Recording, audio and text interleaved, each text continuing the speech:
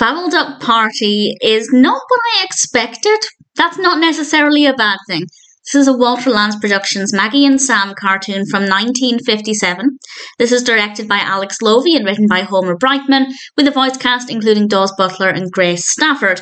And Maggie is ready for a costume party. Sam comes in having forgotten about it, so he quickly puts on his rooster costume, and the design of it is really great. I think it looks really brilliant.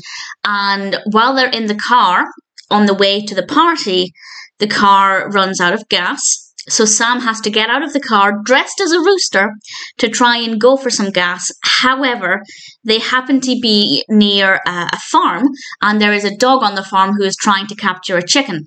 And he sees Sam dressed as a giant rooster and decides that that would be a very, very tasty meal. He, of course, thinks it's a giant rooster, and the dog tries various things to capture Sam. And I'll say no more about the specifics of the narrative.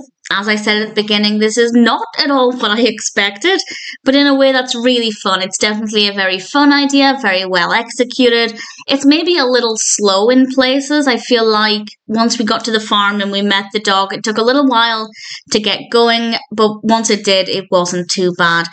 And the animation itself is really appealing. From the backdrops, we have, obviously, we're in the house to begin with, then we're outside, and we have a lot of beautiful kind of earthy tones and grassy greens, and we have the costume, the rooster costume, and I think it just looks really fabulous. So visually, it was pretty decent fun as well.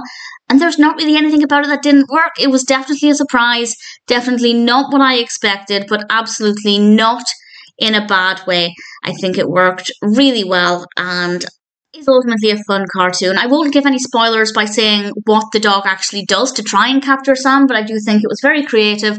I think everything was really delightful and worked really well. That being said, I don't think it's ever going to be my favourite Maggie and Sam cartoon, and I think that that's actually partly because we don't get to see a lot of Sam because he is in the costume, and I really like the character design of Sam, so that's something that I feel I would have liked to have seen a bit more of. Maybe if we got to see him inside the costume a bit more, because when he's got the rooster head fully on, we can't really see him. But that's not really a complaint, just more of a reason why it might not ever be my favourite Maggie and Sam. But that being said, I rather enjoyed it. And whether you're new to Maggie and Sam or you're already familiar with the series, I definitely recommend it.